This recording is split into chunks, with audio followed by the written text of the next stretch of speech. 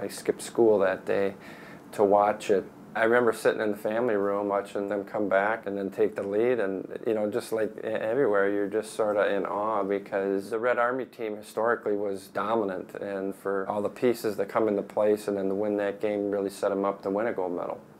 What really comes to mind is USA putting a stamp in the hockey world. It was just an incredible feeling to be an American watching a bunch of amateurs playing against professionals and winning that hockey game.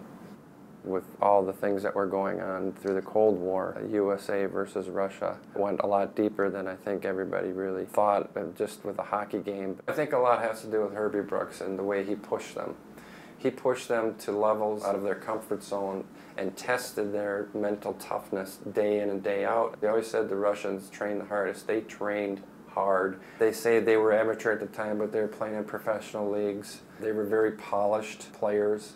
And when you look at the Red Army and what they achieved and how they owned the World Championships year in and year out, and if you looked at the previous Olympics, the series against the NHL, I mean, they were dominant, and they had some outstanding players, great goaltending, and it was a big hill to climb, but they were able to do it.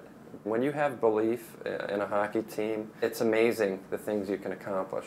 Guys had to learn the hard way, and Herbie challenged them, and everything seemed to come together at the right time. The players really stepped up and said they were a family and they didn't want any new additions to the team, and that's a credit to Herbie Brooks.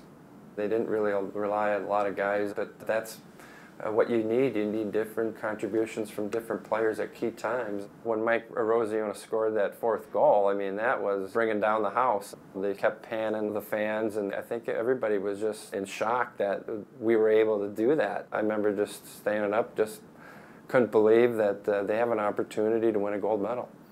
We did something that nobody else thought we could do. You never mind the 1960 team, because that's really the miracle. Never really, they didn't have the media like they did in 1980, and still, I mean, to now it's incredible, but they were on ABC, Al Michaels calling the game with Ken Dryden doing the analyzing, and people were able to watch that in their homes, and for us to be able to win that, it gave us something to be very proud of as a hockey nation.